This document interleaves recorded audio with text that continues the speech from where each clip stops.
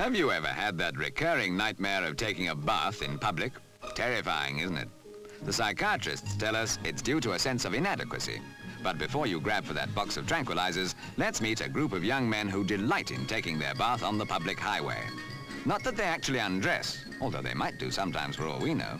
But in case they should lose their composure at the last moment, they've made their bath motorized.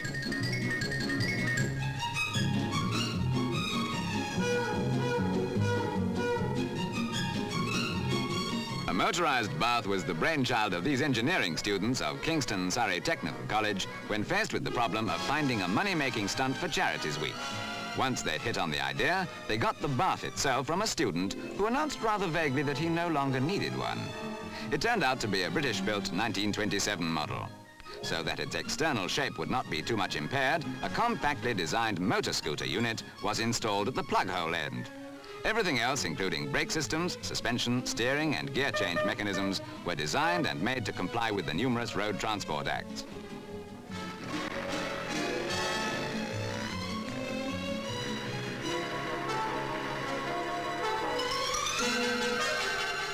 On her first outing, the Bath established a world record for the run from Bath to London. But as the saying goes, roughly, you can't live on past glories, and these days the students are reduced to using her for going to the market, a glorified shopping basket. Although no doubt if it came to a matter of national prestige, if, say, the Americans or Russians came up with a jet-propelled bath, they'd soon get her in racing trim again.